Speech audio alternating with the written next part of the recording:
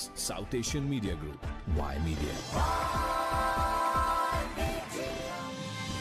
Both Sweden and Canada have said they will resume payments to UNRWA, the UN Agency for Palestinian Refugees.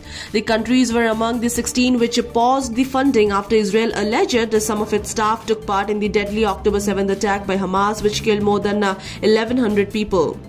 Sweden said on Saturday it would send 200 million kroner, which is around 15 million pounds, initially after UNRWA agreed to strengthen internal controls and to do extra checks on its employees. The Canadian government said on Friday that it would continue funding the organization while investigations continue. An independent review of the UNRWA has been launched under French former Foreign Minister Catherine Colonna, and the final reports is expected to be published next month.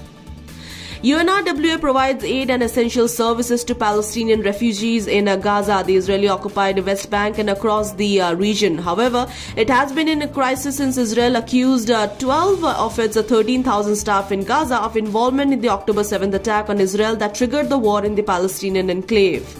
The allegations prompted several countries, including the United States, to stop and pause the funding. When the allegations emerged, UNRWA fired some of its staff members, saying it acted to protect the agency's ability to deliver humanitarian assistance, and an independent internal UN investigation was launched.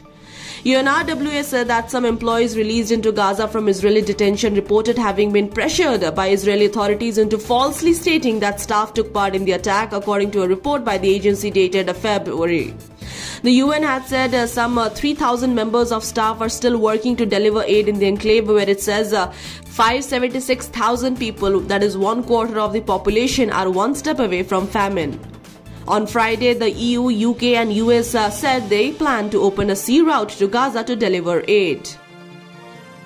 Biggest South Asian media group, Y Media.